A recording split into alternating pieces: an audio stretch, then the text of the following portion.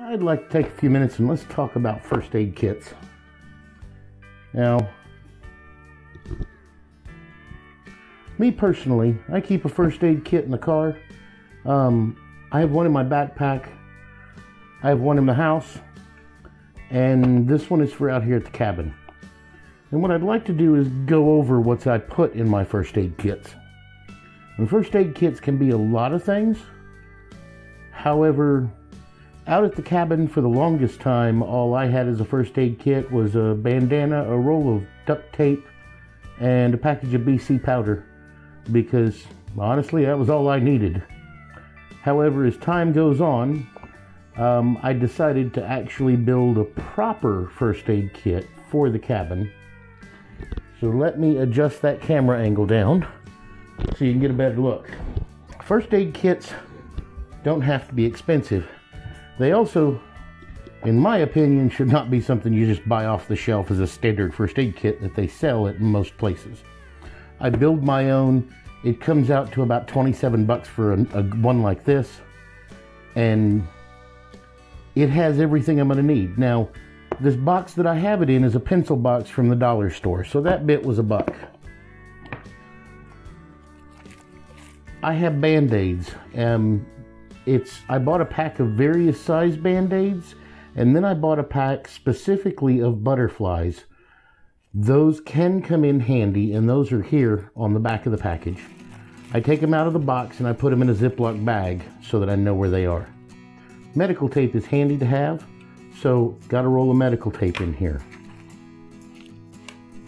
We have some alcohol pads. I bought a bunch of these years ago and just throw 4 or 5 in as an antiseptic.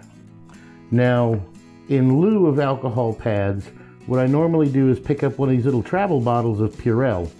This is basically alcohol in a gelatin mix. You can use this on cuts. Plus, you can sterilize your hands with it. And we're going to get into pills that I have put in here.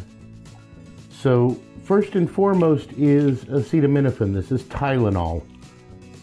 Acetaminophen is useful as a painkiller. These are standard. I have a little baggie of extra strength in here. They work good on migraines.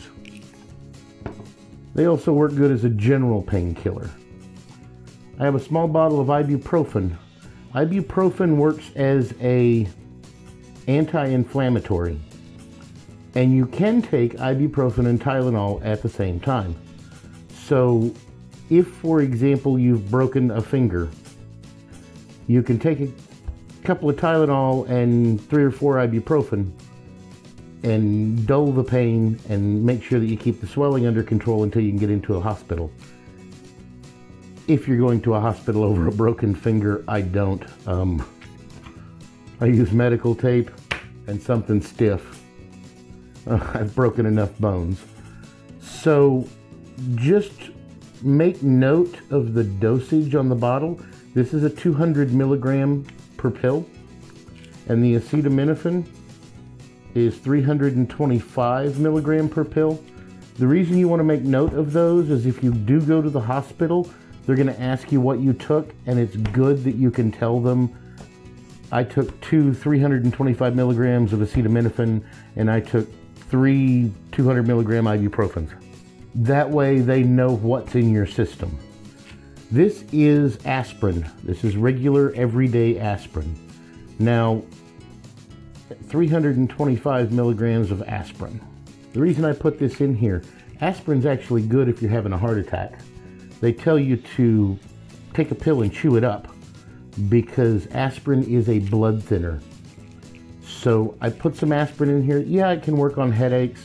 It can work on a variety of things, but that's really in case of a heart attack type thing.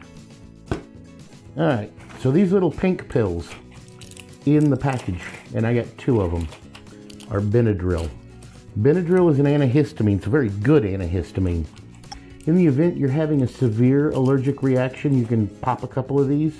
You may want to chew them up before you swallow them, which will slow it down long enough to get to a hospital on a severe one. Otherwise, they can also be used as a general antihistamine or a sleep aid. because Benadryl does cause drowsiness. It does help you sleep. And then in the bottom of the box, I have 4 non-stick 3" by 4" gauze pads. Those go with the tape. That way, if anything happens, I'm pretty much covered. I like to think I'm covered. It may not be. So we can put all this back into the box.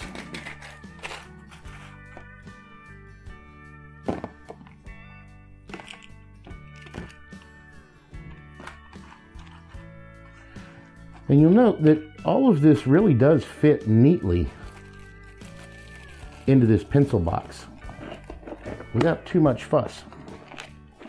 So that's my emergency kit. Now, I always have a pocket knife on me, and for things like splinters, there are better solutions than tweezers.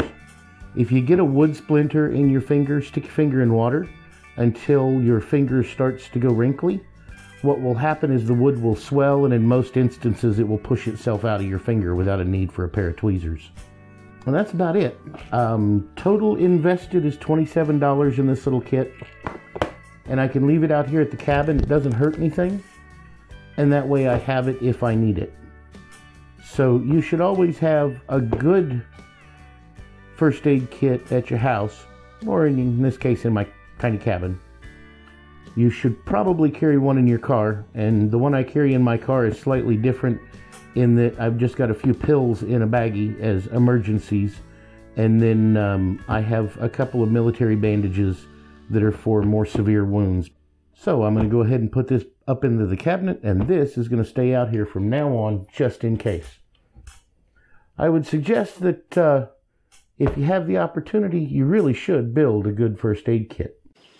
I'd like to thank you for watching this video, and if you're not a subscriber, why don't you pick one of these videos over here, take a look at them. If you like what you see, click that subscribe button down below.